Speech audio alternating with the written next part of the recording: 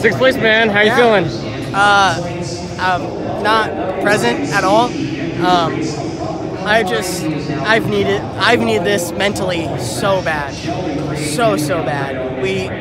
I didn't think we'd end up here, but here we are, getting a top 10. I'm so happy about that. These guys did a heck of a job. The car was great.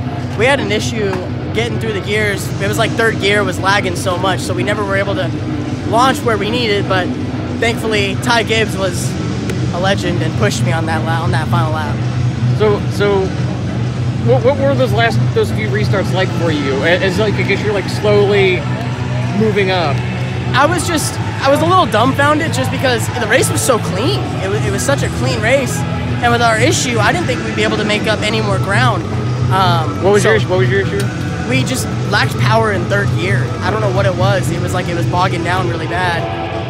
Man, they wrecked a lot. I'm watching the screen.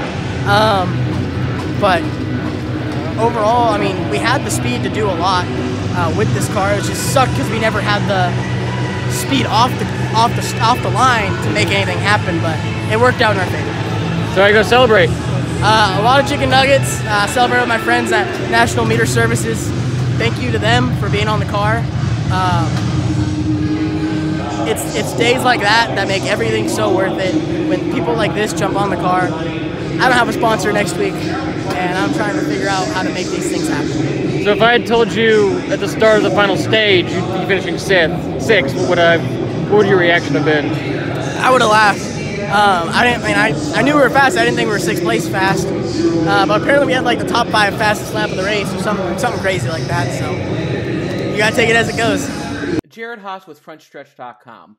Make sure to hit that subscribe button. Also, check one of those 2 videos out that we have right beside you. Visit Frontstretch.com for more great content.